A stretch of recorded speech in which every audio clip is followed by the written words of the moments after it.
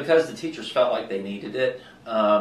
My understanding, now I wasn't here to observe it, but my understanding was that the standard of dress had gotten so out of whack, so to speak, that the teachers felt it was a distraction.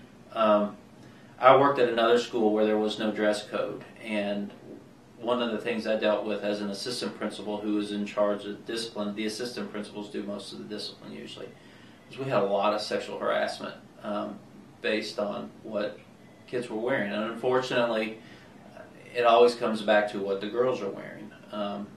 It's not fair, but it's a reality that girls would wear certain things that may have been revealing or and it sounds like by wearing it, they're asking for it, which isn't what I want to convey. But certain outfits that they wore created a situation where guys would make inappropriate statements. Sorry about that. And there was a distraction to the learning environment based on what some of the folks were wearing at school.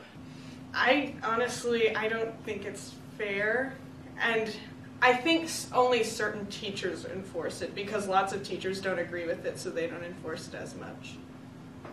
No, I do not think the dress code is fair or consistently enforced. Lots of times teachers won't send students down for dress code issues just because they understand that it's harder for us to find clothes that are in dress code, or they think it's a little crazy.